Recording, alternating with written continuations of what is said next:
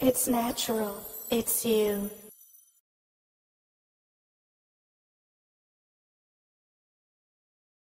It looks like a regular vending machine. There are numbers to press to pick your product, a place to pay, and a slot to pick up the purchase.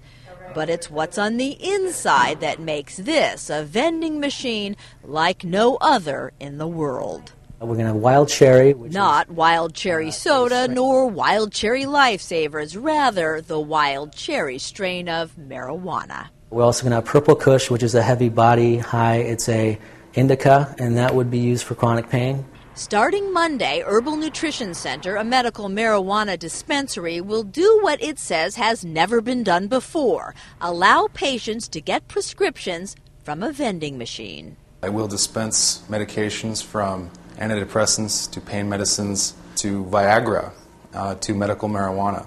Patients will come to the dispensary first, show their prescriptions, and pick out the pot of their choice.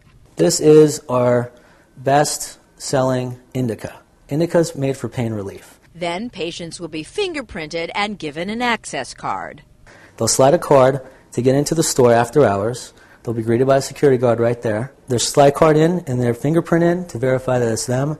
A camera takes a picture of them, verifying that they're actually at the machine, and they get the medicine and they move on. You may wonder what these guys are smoking, but owners insist buying buds from a vending machine will actually be safer, more convenient, and less expensive.